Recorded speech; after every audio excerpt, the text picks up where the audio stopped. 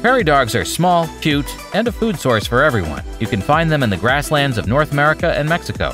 They're not dogs, but are closely related to squirrels. Prairie dogs are herbivores and don't like meat at all.